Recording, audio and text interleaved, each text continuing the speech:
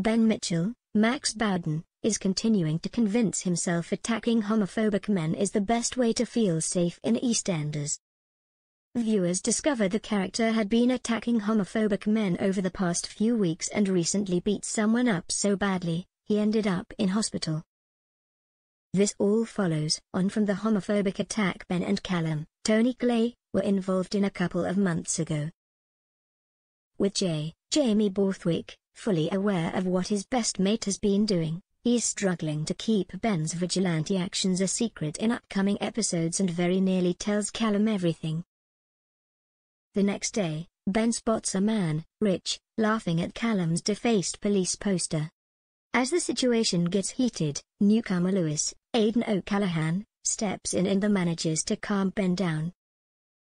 But later on, Rich returns to the Albert to cause trouble, which leaves Ben raging. As Ben leaves, he thinks he's spotted Rich and brutally attacks him only to realize it's the wrong person. But who has been attacked? Will attacking the wrong person see his actions finally exposed?